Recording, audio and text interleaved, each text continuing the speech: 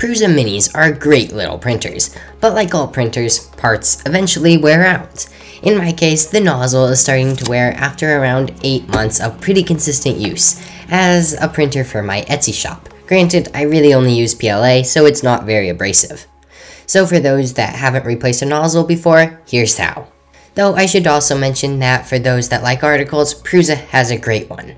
Anyways, first unload the filament that you have loaded, then preheat the nozzle to upwards of around 270 degrees, though you could probably get away with a lower temperature if you've really only used PLA or other lower temperature materials. Really, you just need the material to melt so that it's not rock solid when taking off the nozzle. Then move the Z-axis upwards so that you have easy access to the nozzle. Then get some tools, ideally a 16mm spanner, because it is definitely easier, especially if the nozzle is on pretty tight. An adjustable wrench is also doable, but still more difficult. I'd also recommend a pair of pliers to hold the heater block because, yeah, otherwise it is easier to move the heater block than is ideal.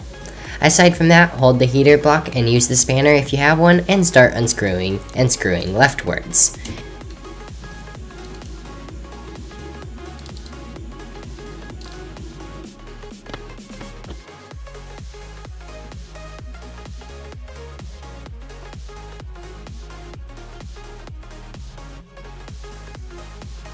If you get the thermal runaway air, it's likely not a huge deal and just happened because the wrench, pliers, or other tool that you are using transferred the heat away from the heater block too quickly, causing the air.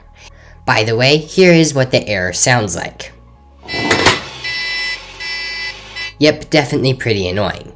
Though in this case, all you need to do is just reset the printer and heat it back up, and continue unscrewing the nozzle. In the case of some other issue, like a wire coming off, or just something going wrong with the wires, you'll likely need to order some new parts, which yeah, kinda sucks. But assuming you got the nozzle off, now you can just replace it with a new one, using the same process except tightening it rightward instead of loosening it by spinning leftward. Righty-tighty, lefty-loosey. At least that's how I remember it.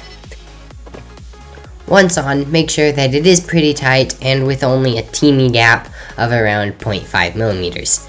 You don't really want it any bigger than that because it may produce filament leaking onto the heater block, and then also cause issues printing.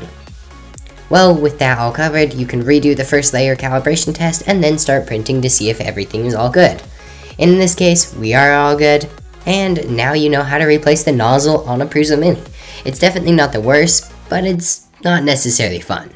Well, thanks for watching, and bye!